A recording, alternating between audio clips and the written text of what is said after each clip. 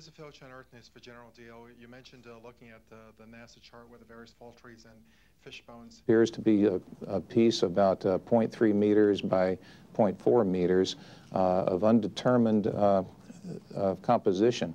As a matter of fact, the Air Force Research Lab at Wright Patterson Air Force Base is going to be working with NASA to do some tests based on radar reflectivity, what type of material it could be. So that test is not underway yet, but that's on the books to take place.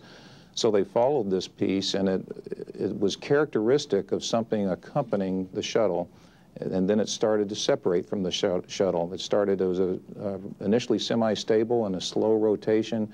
Then as the shuttle went away, it had no propellant. It didn't stay with the shuttle making its maneuvers, and it did a characteristic re-entry of something of that size. What appears to be at the ends here, and here, are essentially the one that has the very extreme heat damage to it. And whether that damage was caused while it was still on the shuttle or after it broke up or something like that, we have a lot of investigating to do. We don't know that. We don't know that. But this heat damage on this tile is not re-entry damage of a shuttle. It's not what they look like when they come back. Easy way to say what it should look like. It should be smooth, and it should be slightly gray.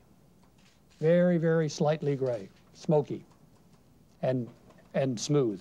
Maybe a couple little tiny pocket marks in it.